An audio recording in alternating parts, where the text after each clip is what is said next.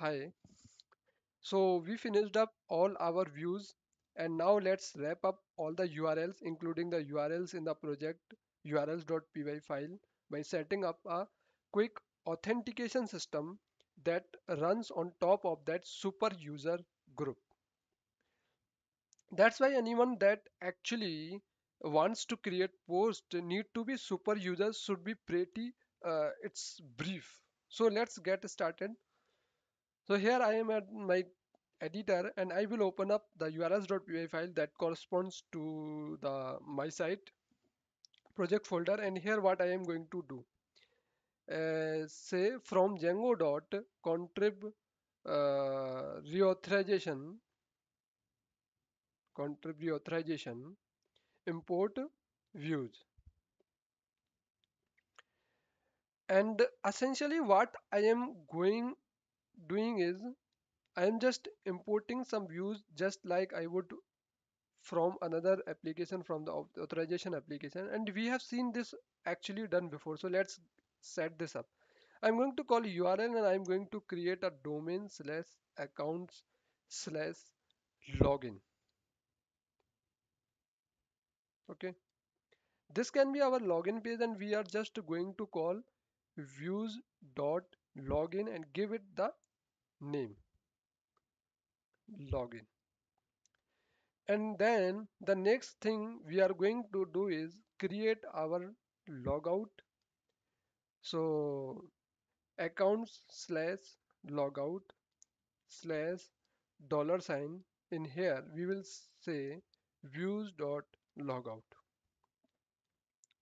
So give it the name logout, and then give it some keyword arguments or some kwargs. So we can collapse that dictionary tree, give ourselves a little more room here, and then we'll say equal to, and what we'll do is we'll give it the next page. So that's the next page it's going to go to, and we'll have it go with a value of just a forward slash.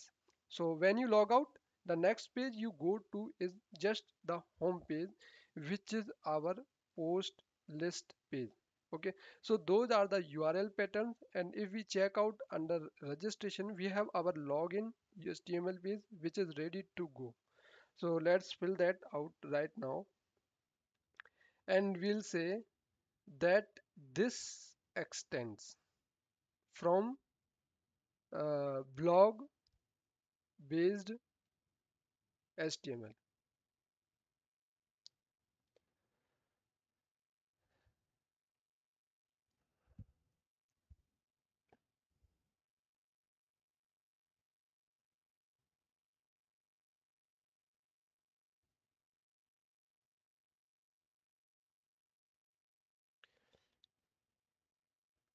And depending on what plugins you have for this item, this could be syntax highlighted and will we eventually have some base HTML block. So I'm going to say block, and we will have some sort of content, block content, block which will behave as our body, block that we have usually seen. You can basically call it whatever you want, and then we will need a call block end here and block, and this is essentially going to be our login page. So I'm going to have it be a Jumbotron theme, that is template, bootstrap template, eventually the base HTML file. What we are going to end up doing is sending a link to bootstrap, and we'll just say something like please log in, and then after that we will have a tree, and in parentheses will remind the person must be a super user, please check with the site admin. Just some sort of message there to indicate, hey, you must be a super user if you are not checking the site admin. And then here we can add in some logic, and we are going to say is if the form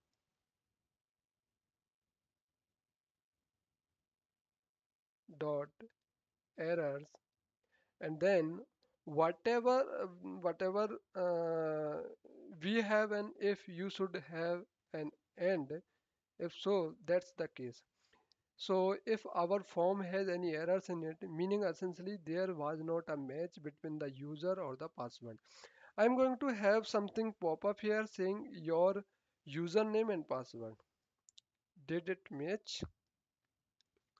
So uh, please try again. Otherwise, we'll just continue on with this form. So we will create a form tag and it doesn't need a class. And for the action we are going to have it do is go to the login page. So this action set of index HTML, I'm just going to have it using URL template tags. So well, login here and we are basically, since we are in our urls.py file pointing everything as far as all templates to go straight to the blog. uh, I don't have like we have typically seen something like blog colon login because there are no templates at the site level. Everything goes to the blog. So in that case, I can kind of simplify things by just saying login, and we will discover that more as we mess around more template. But we also don't need, okay. Actually, let's make this capitalized just so it's clear. But what we do need, excuse me, is the, so sorry. So is the CSRF token here.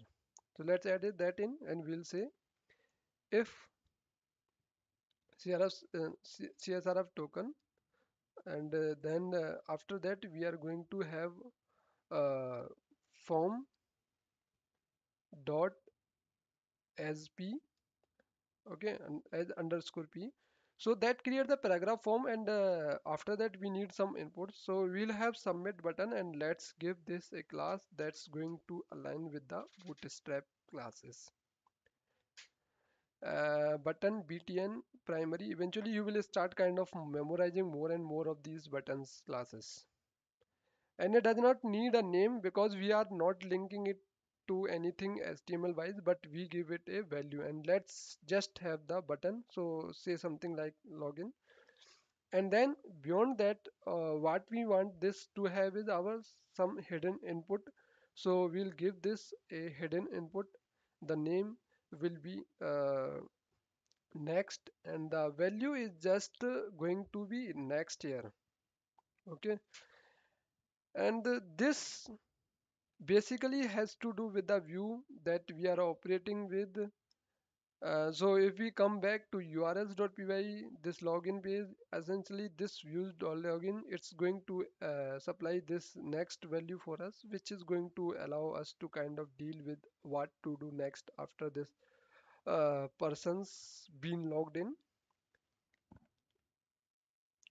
And let's make sure this div is closed, and that's it. So that's our entire login HTML, and that's all we have to do for the URL space in the actual form. So if we come back here, this is all we need to do. So we should just have these URL patterns, two of them dealing with login and logout, setting up the admin and then including blogs, that URL. All right.